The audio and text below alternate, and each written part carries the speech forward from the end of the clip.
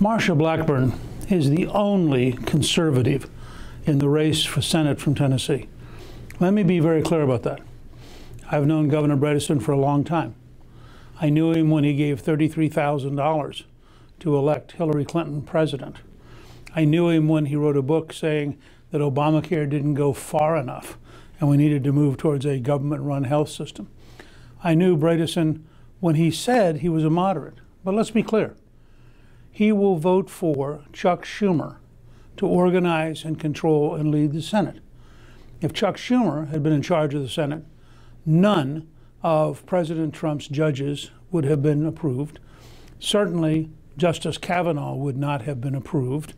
And in fact, Chuck Schumer would have held out for radical judges to impose radical change in America. So the choice is clear. I've known Marsha for years. I worked with her in the Congress. She is hardworking, she is smart, and she is a solid conservative with courage. She will stand up and fight for the values of Tennessee.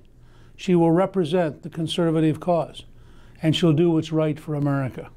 So don't be fooled by any of these ads or any of these claims of being a, quote, moderate Democrat. There are no moderate Democrats. You either give power to radicals like Chuck Schumer, or you're with Mitch McConnell and the conservatives. Marsha Blackburn is a solid conservative who actually votes in Washington the way she talks in Tennessee.